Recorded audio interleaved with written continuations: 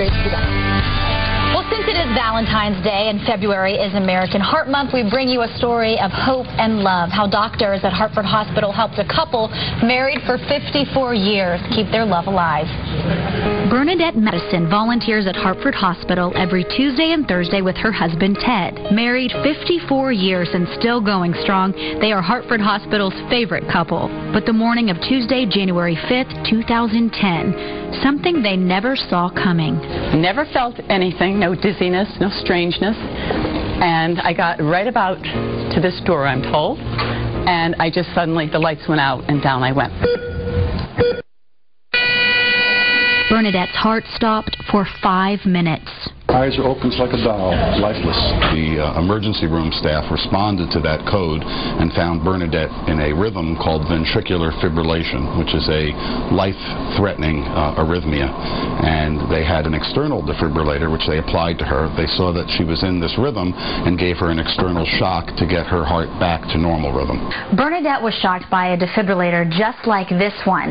Then she was brought into the critical care area where doctors continued to work on her heart.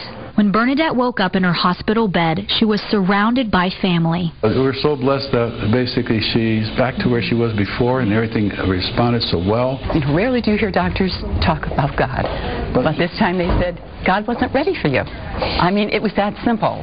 Wasn't your time. It wasn't my time. He still needs you here. Yes, he did. She had something to do yet. It wasn't finished. And every day I ask myself, am I doing what I'm supposed to be doing? Because it's like God gave you a wake-up call. I mean, how much closer can you come? The next step was figuring out what caused Bernadette's cardiac arrest. Every day it was more testing.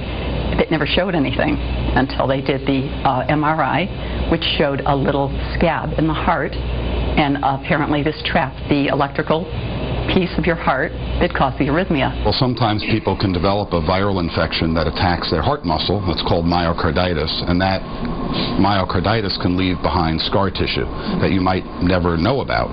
And that scar tissue can then cause these types of arrhythmias. If you have a small amount of scar like Bernadette did, the first sign that you have that could be a cardiac arrest, unfortunately. Dr. Zweibel implanted an internal defibrillator designed to monitor Bernadette's heart. If she goes into cardiac arrest again, it will give her the life-saving shock she needs to survive.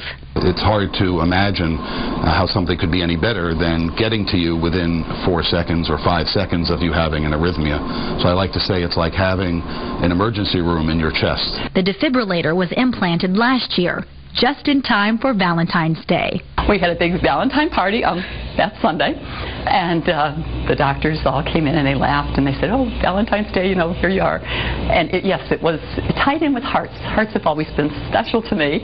Valentine's Day has always been my big holiday, bigger than Christmas, and I just love it. And to have it done so close, it felt like a good charm to me. But after the year, I don't think about it really.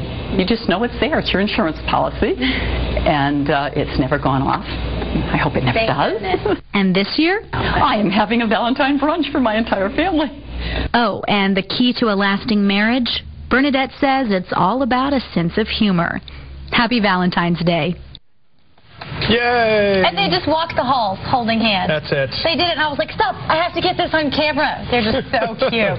Love them.